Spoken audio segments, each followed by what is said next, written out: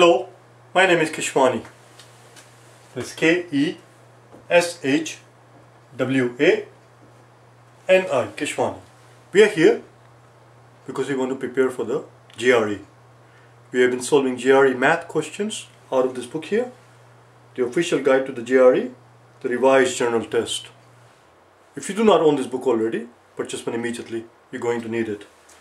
The problem that I'm about to solve is the one that you will find on page number 227, and today is our lesson number 101. Actually, the problem that I'm going to solve in all reality is not the one that you find on page number 227, but a problem similar to it that you will find in this book that I'm holding in my hand here. It says Preparing to Take the GRE General Test, the 10th edition.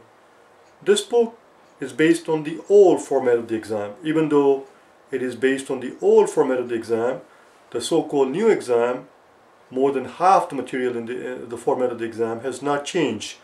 The multiple choice questions are still there, the quantitative comparison questions are still there, and so are the graph questions. So if you're looking for material to practice more, if you're looking for additional material to practice, this is an excellent source. Look for it. Again, Practicing to Take the GRE General Test, 10th edition. And the problem that I'm about to solve is the one is out of this book here. You're going to find it on page number 328 out of this book here, 10E for the 10th edition. Just type in this tag if you want to watch the video that I did based on the question from here.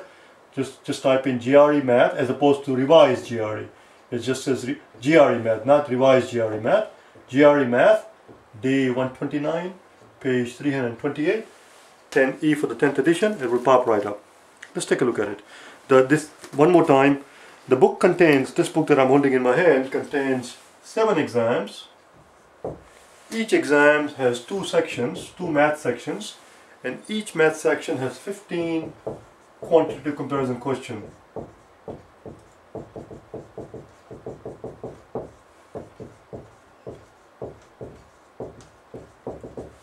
Quantitative comparison questions. Altogether, 30 times 7, 210 quantitative comparison questions you will find in this book, and I have solved every single one of those 210 quantitative comparison questions. You will find them on my channel if you're interested, as I said, to practice more. Let's take a look at it. What's going on here is this. The question is right here. I have put it. The question is right here. It says, in column A, we are given twice the sum of the roots. That's what it says. Twice the sum of the roots of x squared minus 3x plus 2 equal to 0. Versus 6. That's it. That's all.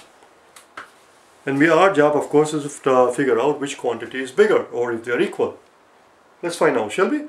What does root mean? Root of an equation, as I explained to you before on the previous days. This is probably our second or third day that we've been doing this factorization. Root means the solution to the equation. For example, if it were a linear equation, for example, if I tell you linear equation x plus 1 equals 7, well, the root of this equation is very simple. It's 6, because 6 plus 1 equals 7, and 6 is called the root. Root just means solution. Can you tell me the root of this equation? X squared equals 9. Because it's a quadratic equation, it has a second power. It has 2 roots. In other words, there are 2 values of x which will satisfy this equation. X can be positive 3. Positive 3 squared equals 9. Or x could be negative 3. Negative 3 squared equals 9. And therefore we'll write it as x equals positive or negative 3. That's how we write it. Positive or negative 3. These are the 2 roots of this equation. Our job is to figure out the roots of this equation. There are 2 of them, obviously, because it's a quadratic equation. Let's find out, shall we? And there are 2 ways we can go about it. One is to use the quadratic formula. Another method that one can employ to find the roots of a quadratic equation is to use the method called factorization, which is what we're going to do right now. We're going to find factors that work that help us find the roots of this equation. So here's the equation: x squared minus 3x plus 2 equals 0. And here's how we go about finding the roots. We're looking for two numbers. We're looking for two numbers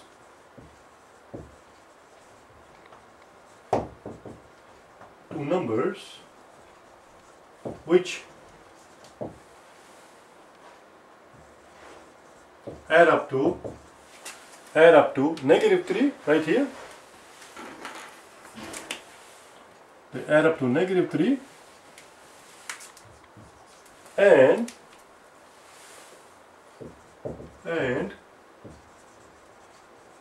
whose product is positive 2. And technically what it is whose product is, this one has a coefficient of 1. So whose product is 1 times 1 right here, 1 times 2, which of course is just 2. This is the tricky part. This is the hurdle that most people have trouble getting over. Once you figure out what those two numbers are, the rest is easy. What I want you to do now, for those of you who are having a little bit trouble with this thing, is to pause the video and think of those two numbers. Think of two such numbers. One more time. Think of two such numbers which add up to negative 3, and when you multiply them, you get a positive 2. Can you think of those two numbers? I'll give you 5 seconds to pause and unpause if you like.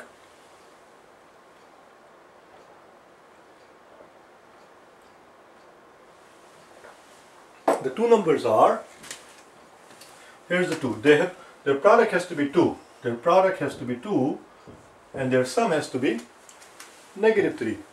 And the two numbers are negative 2 and negative 1. Negative 1 times negative 2 equals positive 2. And if you were to add them, negative 2 plus a negative 1, they add up to negative 3. Voila! They add up to negative 3, which is this part right here. And their product is positive 2. That's it, we found the two numbers. Those are the numbers that we're looking for. We're going to break up this 3x, this negative 3x, we're going to break it up into negative 2x and a negative x. And then from that point on, we'll start our process. So let's do it, shall we? So we don't need this one here. X squared minus 3x now, minus 3x will be written as minus 2x and a minus x. Because minus 2x and a minus x gives us the minus 3x, and when you multiply negative 2x with a negative x, we get positive 2x squared, which is what we get here. 2 times x squared, 2x squared. That's it. I need the room and I don't want to make it too crowded, so I'm going to erase this bit. That's it, we're done with this part. So now look at these two factors here. These two terms, rather, not factors. Look at these two terms here and tell me, do you find anything common in them? Is there any common factor in these two terms, which is why it's called factorization? The common factor here is, I see an x squared, I see an x.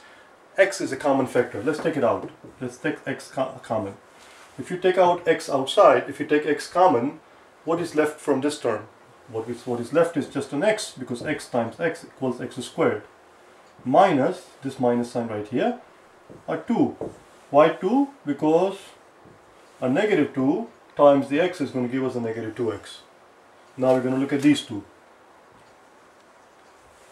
Do you find anything common here between negative x and a positive 2? Between negative x and a positive 2, there is nothing common. There is nothing common at all. So what do we write? We write simply as a 1. When there is nothing common between the two numbers, two quantities, then in theory, what is common between the common factor that they share, the factor that they share is 1. What is the common factor of 7 and 13? Well, 7 and 13 has nothing in common except 1. Of course, 1 is the factor of every number. So in theory, they share a common factor of 1 and nothing other than that. So we take out the 1. And then inside we are left with, actually I was wrong here. You see, if we take out positive 1, then what will be left here is negative x and a positive 2, which is not same as this guy here. So what we need to take out here is, this is a tricky bit, you see, what we need to take out here is not a positive 1, but a negative 1. If we take out the negative 1 as a common factor, then this x becomes positive. You see, negative 1 times x is going to give us our negative x right here. And similarly, a negative 1 times a positive 2 is going to give us our negative 2. Sorry, this will become negative because we need a positive 2. We need a positive 2, which is the whole point, because we want this quantity in this parenthesis. Let me put a red marker underneath it. We want this quantity, x minus 2, this quantity right here, to be same as this one, so that we can take that out. So that's it. So here the common factor is negative 1. One more time, because negative 1 times x gives us our negative x, and negative 1 times negative 2, negative 1 times negative 2, negative 1 times negative 2 gives us the positive 2, which is right here. Now we concentrate on these two bits, this part and that part. They share the common factor that they have is this part right here, x minus 2 and x minus 2. The fact that this x has a positive in front of it, it doesn't really do anything. Of course, if there's no sign there, it has a positive. So let's take out x minus 2 common. X minus 2 comes out common, and here what we're left here is with x from the first part here, because x minus 2 times x is going to give us here x times x minus 2 minus a 1, and minus negative 1 times x minus 2 is going to give us this quantity right here. And of course this whole thing equals to 0. Now, when the product of two quantity equals 0, if I'm told that a times b equals 0, there are 2 or 3 possibilities. One is that either a is equal to 0, or b is equal to 0, or they are both equal to 0.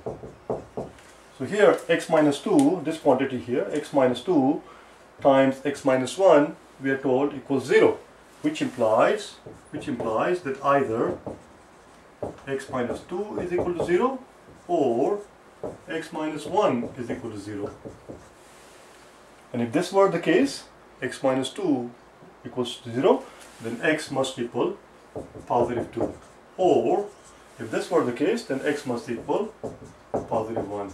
There you go, those are the roots. Those are the roots, positive 2 and positive 1. And how will we know that those are the roots? Because we're going to verify it. We're going to make sure that we did not make a boo-boo, we did not make a mistake. We're going to verify it. We're going to put it back in our original equation, and we'll see if it satisfies the equation. To satisfy an equation means that it works. So let's put 2 in here. Okay, I'm not going to write everything, just listen to me. 2 squared, x squared, which is same as 2 now. 2, we're replacing x with 2. 2 squared, which is 4, minus 3 times 2, which is 6. 4 minus a 6 is a negative 2. A negative 2 and a positive 2 equals 0, you see? Similarly, if you were to put 1 in there, 1 squared is 1, negative 3 times 1 is negative 3, negative 3, and so what we end up here is, if you put in 1 there, we end up with a 1, negative 3, and a positive 2, you see? A positive 2, and a positive 1, which is positive 3, and a negative 3 equals 0. So it works. Those are the right roots. Those are the correct roots. We verified it and it works. We're not done yet. We have to answer this question. The question is, which quantity is bigger? Twice the sum of the roots of this equation, or 6?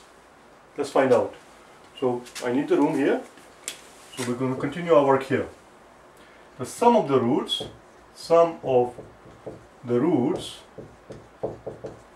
is 2 plus 1, positive 2 plus a positive 1, which is 3. Twice the sum of the roots, twice the sum of the roots,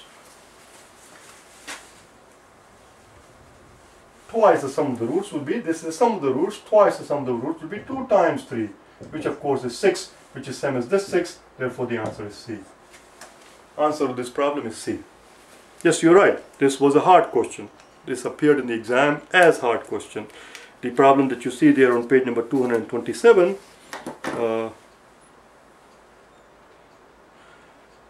it's not considered to be a straightforward simple question. It's a hard question. You have to know how to factorize, or you have to know the quadratic formula, one or the other. That was it. We are done here. What I'm going to do tomorrow and day after tomorrow, on day number 102 and 103, is do 2 more problems like this so that you can get a little bit more practice. Alright? I'll see you tomorrow. Bye now.